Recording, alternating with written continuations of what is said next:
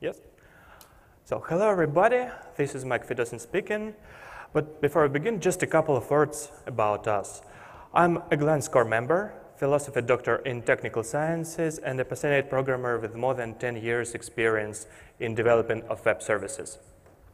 My name is Karat Kushaev. I was involved previously in HIT and Glance projects. Right now I'm developing Glare project. I have been involved in developing in OpenStack upstream for 2 years. Okay, so today's session will be dedicated to a new service in OpenStack called Glare. Actually, this service is not new because it has been incubated in Glance repo for more than a year, as far as I remember from Liberty Cycle. But now it's absolutely standalone project. It has own repo, own client, and even own spec repo. But actually, there are plans to bring it back under Glance governance again to make both projects have benefits from each other. And by the way, the name Glare came from Glance artifact repository. So what is Glare? Glare is a service that provides a unified catalog of binary data along with its metadata. Such structures are often called artifacts. We wanted to respond to community needs and create a unified repository of artifacts for all OpenStack projects, because currently in OpenStack there is no single solution in this regard. Some projects store their files in databases, on GitHub, directly in Swift. For Nova there is a service Glance, and so on. Nevertheless, none of these solutions do not eliminate issues of artifact versioning and data immutability, and of course do not offer convenient means of storing and searching. A key feature of Glare is the ability to manage different artifacts of various nature, from Nova images and Docker containers to HIT templates and database backups. At the same time, it doesn't matter what artifact type you use. Glare always provides a unified interface for working with them. This flexibility is achieved through the plugins. Operators or users can independently describe their own artifact type and connect it to Glare. After that, Glare will take over the entire process of handling this artifact type and its connection to the system. To define new artifact type, we use slightly modified library Oslo versioned objects, which already gained its popularity in OpenStack. And for this reason, I think it shouldn't be very hard to implement new artifact type because it's done in Python and in familiar environment. Moreover, currently several artifact types are already included in Glare. We call them blessed artifact types. They are images, HIT templates, HIT environments, Murano packages, and Tosca templates. And soon we are going to add torrents for Ironic project.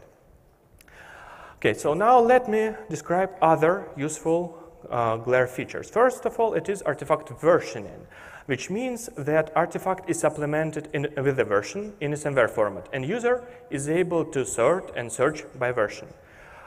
Then we have special dynamic filter for that. It's called latest, which literally says, give me artifacts with the latest versions only. Then we support several binary objects or blobs per one artifact. From Glare's part, it allows to specify a set of such attributes. So for example, you can create new artifact type Amazon image and specify 3 binary objects there. It's kernel, RAM disk, and memory, and then access them directly. If the number of similar files is unknown, like it's done for example in OVA format or in VDI, you can specify a folder for them. In Glare we call it blob dictionary, and put all your files inside. For metadata, Glare supports structured properties, dictionary and list, and you can specify things like dictionary of strings or list of integers, like everything. Then we have this conception of dependencies and links, which means that one artifact may depend on the other. It's a very important feature, and we have several slides dedicated directly to this. And of course, we have advanced filtering with various operators, like not equal, greater than, and so on. So now let's see how Glare is organized from technical point of view, and I pass the mic to my teammate Karat, and he will tell you about Glare implementation.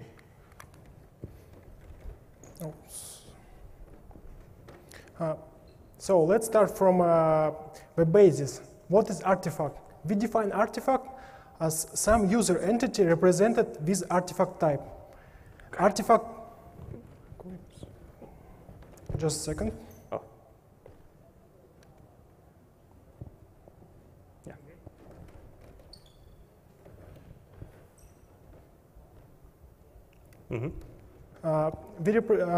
Okay, let's start from a basis.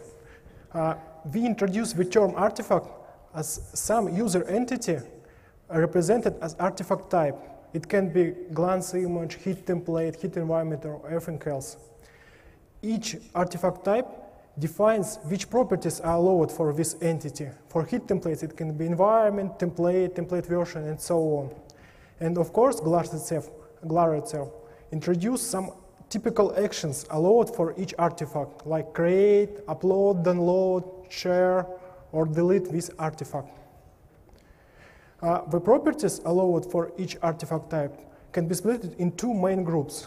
Common properties, these properties are presented in each artifact type. It could be ID, name, version, creation date, and a lot of other properties like status and so on. And type-specific properties, as you may guess, it's just properties exclusive to type, like for hit template file, template version. For Tosca template, it's Tosca template file. For glance image, image version and format. Each property has own metadata defined in GLAR itself. We introduce some metadata about properties such as name, default value for each property, and of course type. We support most of Python types as artifact properties, but we also introduced two additional types that makes a difference. The first type is link. It documents dependency between two artifacts, and you can consider it as symlinks in Linux. So when you delete referenced artifact, nothing happens. The second type is blob property. This is the key feature of GLAR. It allows to manage binary data within GLAR artifact. So let's talk about it in details. Currently, there are two approaches to manage blob properties. The first approach is upload the data directly into GLAR. In this case, you, for example, provide some image file or hit template, and this template will be uploaded to GLAR backend. After that, all lifecycle will be covered by GLAR. For example, when you delete hit template artifact, the referenced blob file in GLAR backend will be also deleted. We also calculate some checksums, like MD5 and hours, for each blob. The second approach is just to specify some external link instead of blob. It is applicable in some cases when you have a file on external HTTP server outside GLAR. And in this case, it's just text reference in GLAR. And GLAR doesn't cover all lifecycle cases for this blob. Additionally, user must specify MD5 and hour checksums manually for this file.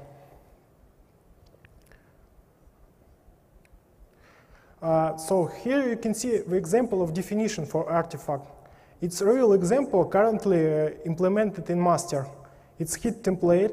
You can see all fields like environment, template file itself, which is blob, list of nested templates, and default environments.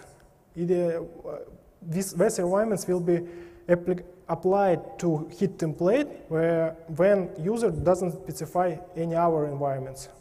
As you can see, there is no such common properties like you expected, ID, name, and version. These properties defined in base artifact, which is parent of this class. Here we specify ID, name, and our properties. We also define defaults and some filters and our metadata. We are going to prepare some documentation about how to specify properties, and we will cover all available options in this document. Okay, now we have some notion about definition of artifact. What can we do with this artifact in GLAR? The typical workflow for GLAR artifact is the following. First, we start with artifact draft. It's just some draft version, for example, of hit template. After that, you can update some properties required for this artifact. For example, for hit template, you must specify template file. Without this template file, the artifact itself is useless. So after definition of all required properties and blob values, the artifact is ready for activation. Once it's activated, you can share the artifact with our users, so you can make it public. Of course, we support some additional actions like delete or activate and so on. It's mostly based on Glance workflow for images. The activation and publishing is the key steps in artifact workflow, in artifact lifecycle. Activation allows user to tell the system that artifact is ready for production, so everybody can start using it. When artifact is activated, the system checks that all required properties are set. For example, for glance image, the image file must be specified before activation. And all properties after activation becomes immutable. So no changes to image after activation, no changes to template after activation, no changes to Tosca template after activation. There is some exception, mutable properties, because in some cases we need to specify properties after activation. One example is text. We need to specify text after activation because they can be changed. So you can explicitly mark it as mutable, and it can be changed after activation. Activated artifact, as I mentioned before, can be published. Publishing artifact makes an artifact available for all users in read-only mode, so we can download this artifact, get or list. By default, publishing is available for admins only, but it is managed by policy, so it can be changed. So if artifact is immutable, how can we, for example, introduce a change for this artifact? For example, if we have hit template and some properties are changed, we need somehow deliver this update to our users. To support this case, we implemented versioning. Versioning allows user to ensure that there will be only one artifact with a specific type, name, and version. We introduced several scopes where the artifact must be unique. The first scope is private. It means that you can create an artifact with the same name, type, and version within a Keystone project. The second scope is public.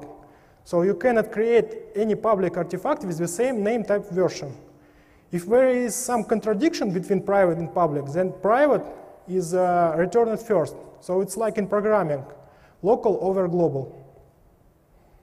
If you consider all these features useful, then perhaps you want to use all these features for your custom types. Glare also provides this possibility.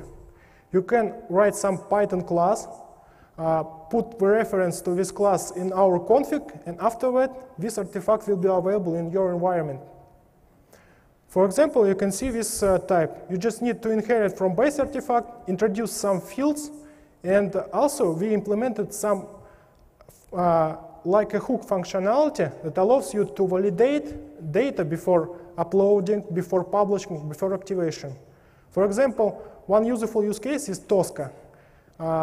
We investigated that we can pass the template to Tosca parser and validate it before uploading. So we can ensure that all Tosca templates in our environment will be valid from parser point of view.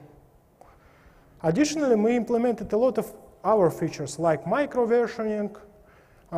We also support different backends because a part of our system is Glance Store, so you can store your blobs in Swift, Ceph, or local file system, but it's only for testing. And we also introduced some discovery functionality that allows you, for example, just put the reference to your class, and after that, we generate the JSON definition for this class automatically. And last but not least, we introduced some additional admin artifact type. It returns all artifacts despite its artifact type. So it's very useful for admins who doesn't bother about specific artifact type and can observe all available artifacts in the system. So I pass my. So, okay, folks, now let me demonstrate to you a couple of examples how Glare can be used in your cloud. The first example is application catalog based on community app catalog. And the second is a storage of heat templates and heat environments. So, community app catalog. It's a website that contains various artifacts for your cloud. Currently, there are 4 types. They are images, heat templates, Tosca templates, and Murano packages. In the new version, it's based on Glare, which handles all inner operations on the artifacts. And all artifacts are publicly available there, which means that each person is able to download them without registration. Nevertheless, the creation process requires an authorization. It consists from 3 steps. First of all, user has to decide artifact of what type he is going to create. Let it be Tosca template, for example. And then, initially, he has to specify just name and unique artifact version. After that, Glare will create an instance in database in drafted status. And catalog will generate a web form that contains various artifact fields like description, author name, tags, and so on. User may fill them or leave empty. And finally, he needs to upload Tosca template file. As Kairat said, we have support of data validation, uploaded data validation. For Tosca template, it's based on Tosca parser, and it validates if uploaded file is a valid Tosca template. If so, Glare puts the file in Swift storage or Ceph, whatever, and returns OK code. Otherwise, if upload failed, then Glare returns bad request, and user will have to fix his file and upload it again. And by the way, all web forms are generated automatically from JSON schema from Glare service. As Kairat said again, Glare is able to create JSON schema from artifact type description, and for this reason, catalog administrator doesn't need to create new UI if he wants to add new artifact type like Docker containers. Catalog will do it automatically for him. The second step, when upload is done, user activates the artifact, which means that this artifact is completed and can be used in production. Glare verifies that all required attributes were filled. For Tosca templates, user just needs to upload a file. But for example, for images, he also must fill disk format and container format fields. If everything is fine, Glare changes the status of the artifact to active and sends a notification to catalog administrator that this artifact may be published. And on the third step, catalog administrator may manually check the artifact before publishing. And if he's pretty sure that this artifact is good enough, he changes this visibility to public, and new Tosca template becomes available for everyone. After publication, if admin considers that this artifact may be harmful, he may deactivate it for some period of time and do some additional investigations. If everything is good, he reactivates it and it becomes available again. If not, he removes it completely. So the second example is the storage of heat templates and heat environments. The main thing here is that these entities are useless separately, and only their combination will do the trick. And another point is that heat requires several nested templates per one artifact, and Glare should support it somehow. So let's see how it's done. First of all, for nested templates, we have a special folder, blob dictionary, called nested templates. And user is able to put all his files inside of it and then access them directly by their names. Then heat template artifact type has a dictionary of links to environments that can be used with this current template. And also we have special dictionary of strings called default envs, which contains names of environments that can be used with current template if nothing were specified by user. So tomorrow there will be another session provided by Alexander Tevelkov and Kirill Zaitsev. As far as I remember, it's called something like the understanding of Glare, App Catalog, and Murano. So I believe there will be more examples, and if you are interested, you can come there and listen. So finally, let me describe other features we want to implement in Glare in future. First of all, it is artifact sharing. We have been implementing our sharing model from the very beginning, and initially we wanted to have it like in Glance v2. But then we understood it has several flaws.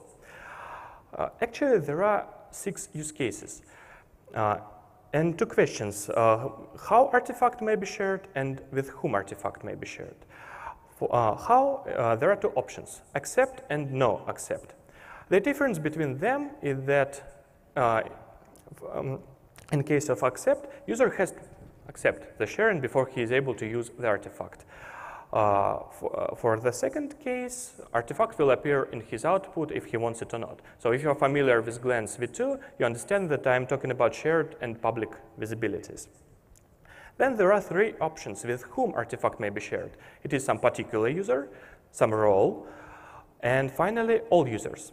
And we are going to support all these scenarios, cases in Glare.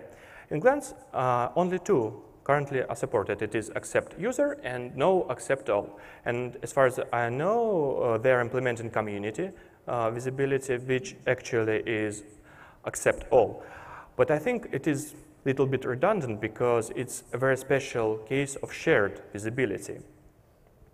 So if you want to know more about implementation, you can come to Glance meetup on Friday, and I'll try to explain the solution more detailed.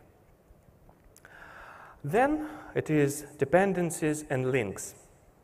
I think it's a killer feature in Glare because it allows to combine several independent artifacts in one structure with varying flexibility. And in Glare, we are going to support 3 different types of relations: dynamic, soft, and hard. Soft are currently implemented, we call it link. Then dynamic, they are dynamic links, and hard dependencies are, hard is called dependencies. For dynamic links, user has to specify some search query. And then Glare limits the output to only one artifact and return it to user. For both links and dependencies, user has to specify concrete artifact ID. So the differences between them are on the slide. In case of dynamic links, a user can refer to various artifacts in different time intervals. Both links and dynamic links can refer to an artifact in another cloud, so they can be external.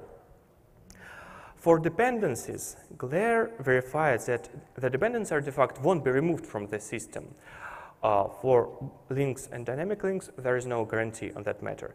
And of course, user must be an owner of the artifact to set dependency on it. And also for links and dependencies, Glare verifies that the dependency artifact exists when this link or dependency is set. Other features are, it is import and export of artifact, because sometimes it's required to have the whole artifact as just one file. As you know, artifact consists of several binary objects, blobs, and various metadata. And we are going to implement special type format, .glr, which contains all artifact contents, and it can be used as independent entity. It will be possible to import your artifact from cloud A, then save it on your flash drive, and export it on cloud B with no differences. And in the future, it opens a way to Glare communication when some Glare services are playing a role of proxies for other Glares. Then documentation is our weak point, I know, and we are going to improve it dramatically. Artifact signing and verification is on the map too, but there is nothing special. We are going to use the same model like it's done for Glance images. And I think it's an important feature because it improves the stability of the system and it allows to provide accurate data to the clients. And also, we are thinking about adding new blessed artifact types. Currently, there are 5. I mentioned them. Soon we're going to add ironic. And also, there may be Docker containers and puppets and Ansible playbooks. So there are contacts, how you can participate in Glare development. First of all, it is our IRC channel. and 2 repos on GitHub. It is just repo and its client. So, in conclusion, I want to thank all people who were involved in the process of creation of Glare, especially Glenn's community, which was very generous and helpful, and of course my teammates Karat, Sergey, and Daria. Thank you for listening.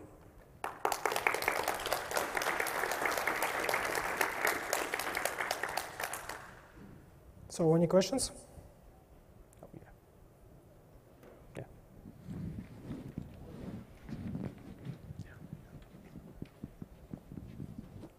Thank you.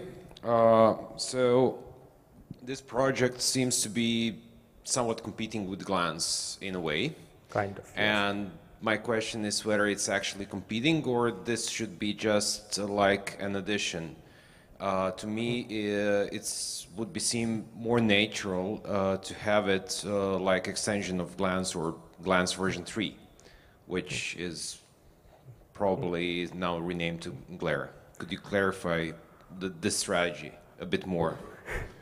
I think we should work together with Glance community, and as I mentioned in the beginning of this presentation, there are plans to bring Glare under Glance governance again. I think these projects work good together, and yeah, it can be additional service for Glance, but we need to decide it with Glance community. From technical point of view, Glare allows to do the same things as Glance. We don't have metadevs, but they are not actually part of image API as far as I understand.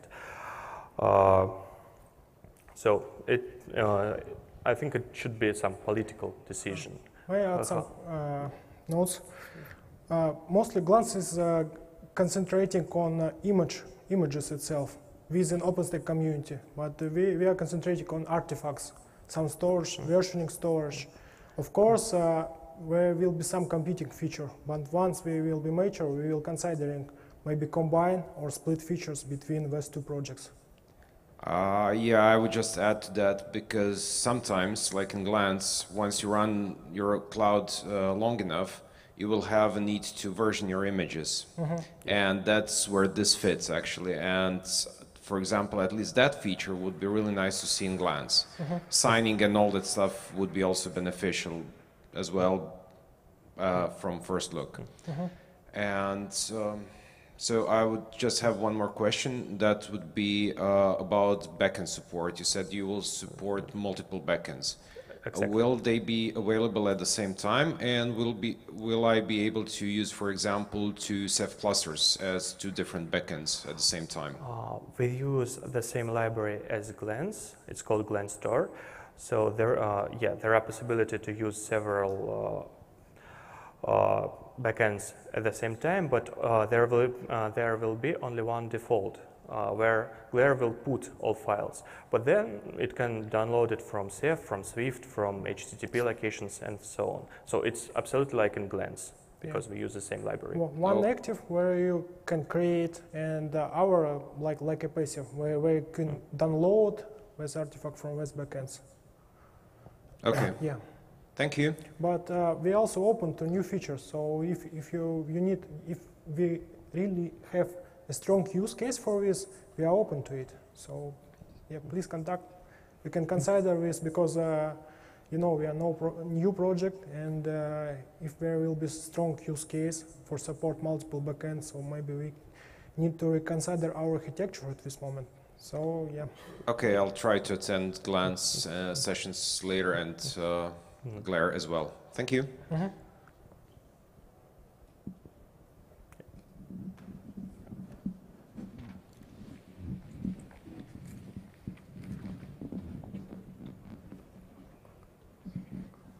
Yeah, so a bit of a general question maybe. So I'm wondering how do end users consume the artifact? So for example, if you have heat templates stored in Glare, is it like the end user needs to retrieve the template that they're interested in and then push it to heat, or is there going to be some connection between? So yeah, there is a project, an initiative on heat size that will add support of glare directly into heat. I don't know in what state right now it is, but actually it is.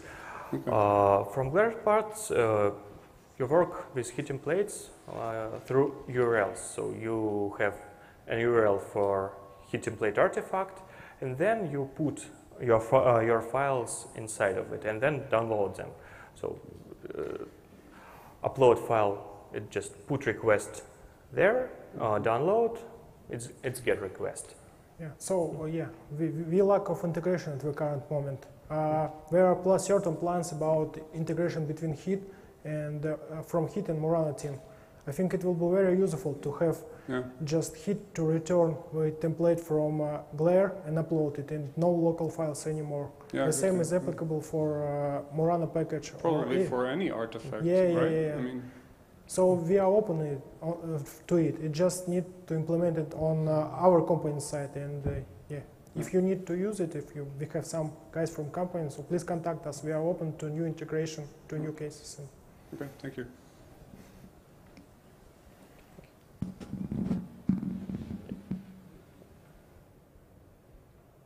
That's all.